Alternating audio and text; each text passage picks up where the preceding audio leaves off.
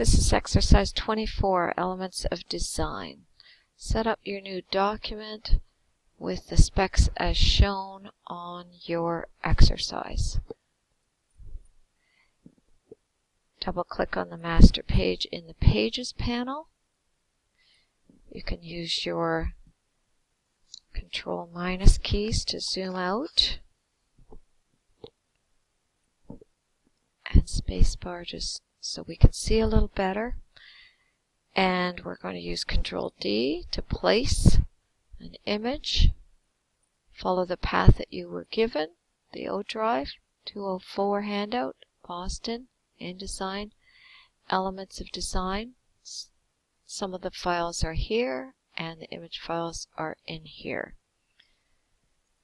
We want this white paper, JPEG. We want the loaded graphics cursor to stretch from upper left bleed and come right down to the very bottom bleed. So you can see we have a little bit of texture and a little light purple color, but it doesn't reach all the way to the spine. So with my select tool, I will pull this over and then fit the contents to the frame. And now I want to have this JPEG image also on the right side of the master pages so that it will be applied to all our left sides and our right side pages. So I'm going to use my Alt key and my Shift key and duplicate the image on the right hand side. I will click off. I want to put a guideline at 0.75. If I pull down over the artboard or pasteboard, I get a guide across the whole spread. If I pull down over the page, then it's only across the page, but the Control key will force this to go across the spread. And I'll use my Shift key so I can lock into 0.75. And now I want to get a text frame, type out elements of design, Control-A, agency, FB, with a point size of 24.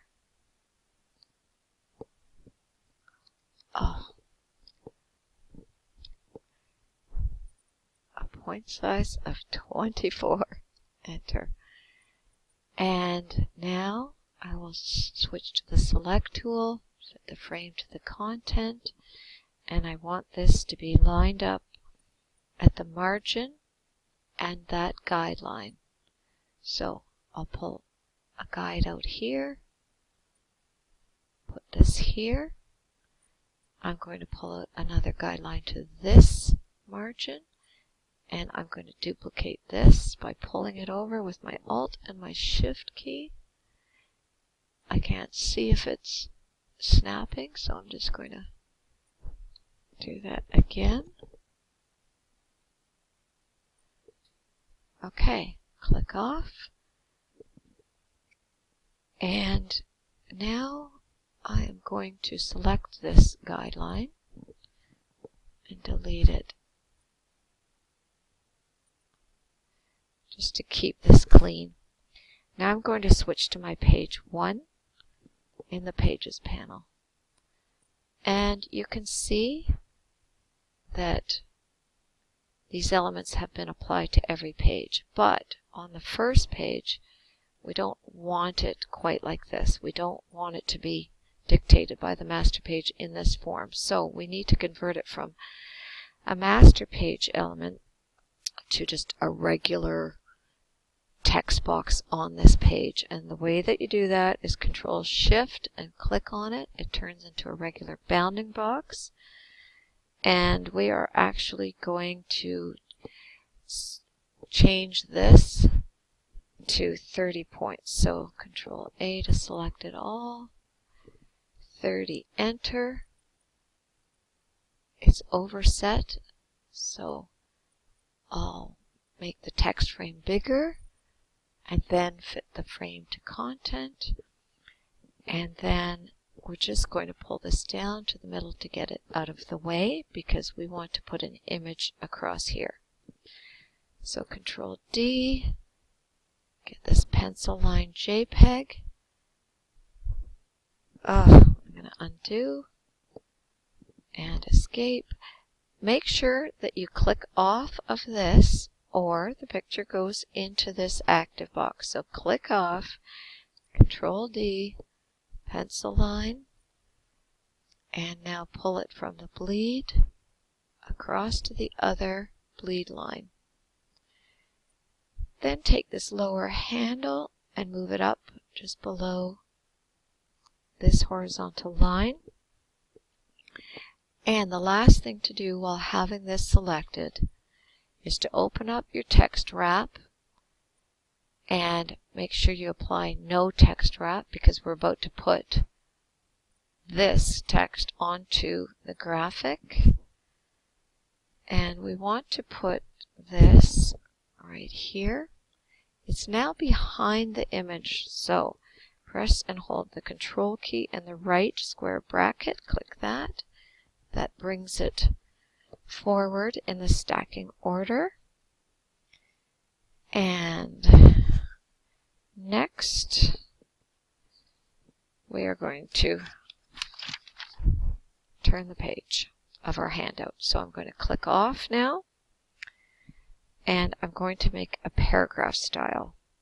It says deselect any style so that nothing is selected here in the panel, and create a new style. So go up to the panel menu, click the menu, click new paragraph style. This will be called topic, and we need to go to the basic character formats and change this to agency FB, bold, and the size is 40, and I'll say OK. So we now have a new paragraph style. We're going to make another text box, type the word lines, click the topic, a style, it's applied to that, change to the select tool and fit the frame to the content. And now we're going to put it over here so it lines up against the margin, and click off. And now we're going to bring some text in. So I'm going to click off everything and press Control D. I want to show my import options, and I would need the file called lines, and it's not in the images, this is text. So I'm coming up one level, and here it is here. And click open, make sure these two checks are on, click OK, and hold down the Shift key and get the cursor close enough to the margin and that guideline that you get the white cursor, and click. That flows the text in automatically through all the columns and pages. And we need to click, I'm going to click off and then into this frame and pull this frame down to that guideline.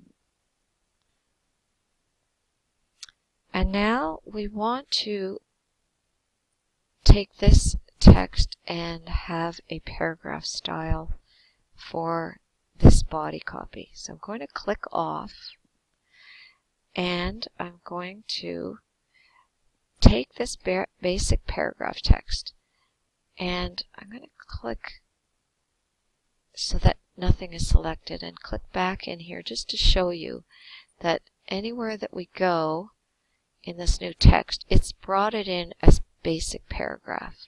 Now I'm going to click off again and have nothing selected.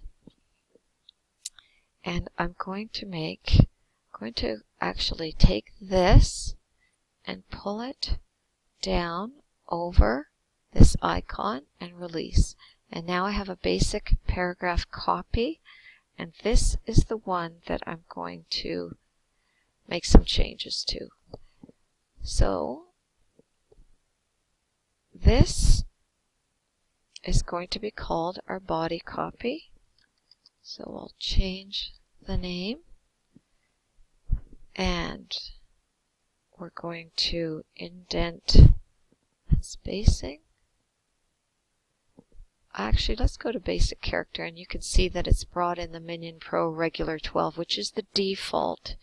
Every text has to have something, so it's brought that in, so we don't need to change that. Space after here, 0.0625, and we'll say OK. And then I'm going to click back into here, which you can see right now is the basic paragraph style. I'm going to Control A to select all of this, and I'm going to change it to body copy. And because we put that space after, you're going to see some spacing changes here. It's more spaced out. Okay, and now we're about to do another paragraph style. I'm going to stop this video at this point and continue on to the last one. So I'm just going to click off before I do that and have nothing selected on here before we do our next step.